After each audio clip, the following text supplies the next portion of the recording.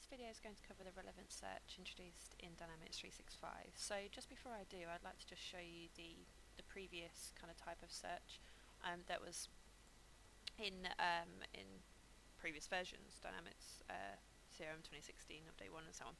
So if I just search cat, and you can see that I've got grouped entities with the search cat. I can do cats, nothing's found.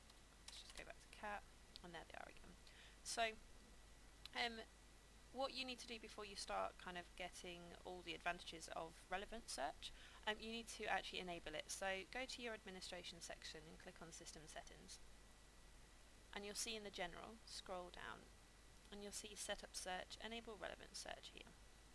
If you tick it, there is part of this you do need to kind of accept it and read all kind of the privacy stuff, because it does use Microsoft Azure to kind of enhance the searching capabilities of Dynamics CRM. So if you click OK to that and then OK, that's essentially all the setup that you need to do. So then we'll basically we'll just go through what that actually does, why it's a little bit different to the previous kind of categorized search, and why it's going to be useful. Okay, so now that we've enabled relevant search for your organisation, we just now need to configure relevant search. So I've currently just opened the default solution, and you can see here that I've currently got the Entities tab highlighted, and I've got available to me the button Configure Relevance Search with the little spyglass. So I'm going to go ahead and click that.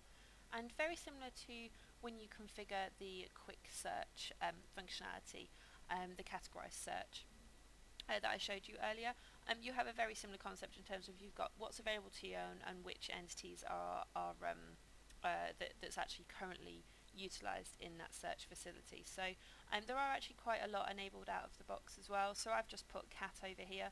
It's just a simple kind of select and move over. Once you're happy with that, you simply click OK.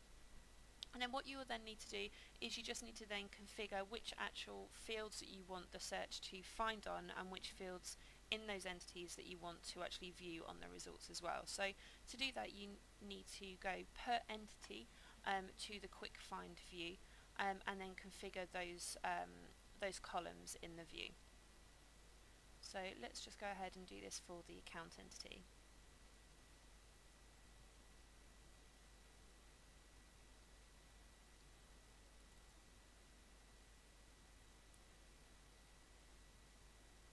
And we've got quick view and find here, so I'm going to do find, and let's just say we've got, let's just select a few,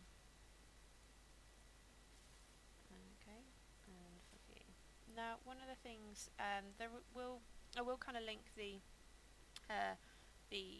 some helpful articles in the description box in the video, because there are some field types that aren't available and won't work in both the find and the view configurations, specifically the lookup, unfortunately. So the lookup is one of those types of fields that won't work in either the find or the view, but I will put the link on with the full list. I'm not going to go through it in the video. So I've just configured that, so I'm going to go ahead and save and close, and just then go ahead and publish the changes, and then we'll have a look at relevant search in action. So now that relevant search is all set up and configured, I'm going to go ahead and do exactly the same thing that I did at the start of the video, and just search on cat. So you'll actually be able to see very quickly that this is actually very, very different from the categorized search. So I've actually got just one single list based on relevance that are of all the different entities that are currently configured for relevant search. And also, let's just say, so now I've got a little bit more scope to work with. It's also got the opportunity to switch back to categorized search as well, but you may have noticed, if I don't just go and accidentally click on a record, you may have actually noticed in those results that I've actually got some kind of more filtering capabilities than I previously did have in categorized search, and these are very similar to when you're shopping online and you can actually search and filter based on different products and things that you want and brands and so on.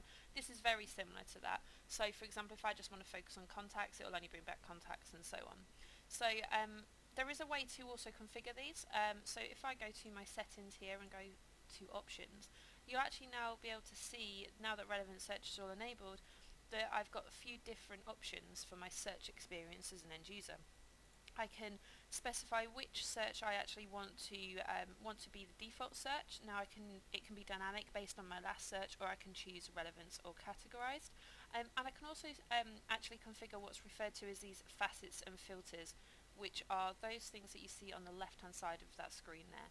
So I would then select the account, account or any entity that's configured for this, and then it will give me the available fields that it isn't already using, to be able to actually then configure what I can actually filter on, and apply to my initial search result list. So that's pretty much the relevant search in a nutshell. There are a lot more to it in regards to if you want to know the ins and outs of how it works, but I will put a few links in the description box just below the video. So I hope it helped.